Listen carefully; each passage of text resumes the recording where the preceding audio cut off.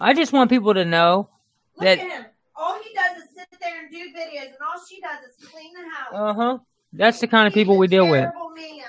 Ah, Hetty, I feel your pain, I know. Order of Magnitude's a really bad man because he sends his wife to work while he just sits and does nothing all day and just scratches his ass, spending all day on YouTube and... Yes, I feel your pain, Hetty. I really, really do. What I don't feel is the fucking ridiculousness of what your better half's actions have just done. Rather crappy intro. Promise you, last Highstreet video, possibly forever. I just want to put something clear out there. Why?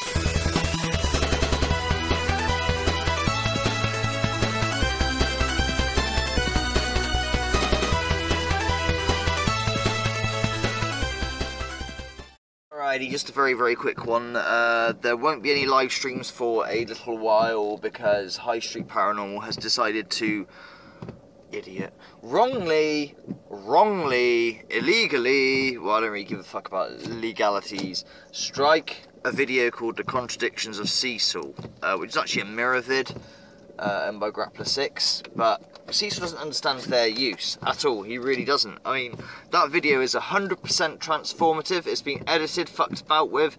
Not even my video. I got permission to put it up from Grappler6, but you know, he's decided to strike it, and of course I counter-strike saying this guy doesn't understand fair use. He wants to try and take it down because of unpopular opinion. That is the only reason. Nothing to do with copyright.